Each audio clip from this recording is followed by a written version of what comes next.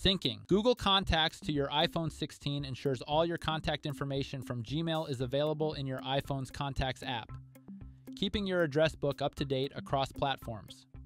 Here's how to sync Google Contacts on the new iPhone. First, swipe up from the bottom to go to the home screen and then tap on the Settings app icon. Once you're in the Settings menu, scroll down to the bottom section and then tap on Apps. From the list of apps, scroll to find Contacts and then tap on it. In the Contacts app settings, tap on Contacts Accounts. Under the Accounts section, you'll see your iCloud, Mail, and Google accounts added. Find and tap on Gmail and then select the Gmail account that you'd like to sync. If the account isn't yet added, then you will need to tap on Add Account and follow the on-screen prompts to add and set up your Google account. Finally, toggle on Contacts Switch to enable syncing. Your Google Contacts will automatically sync to your iPhone's Contacts app once the sync is enabled.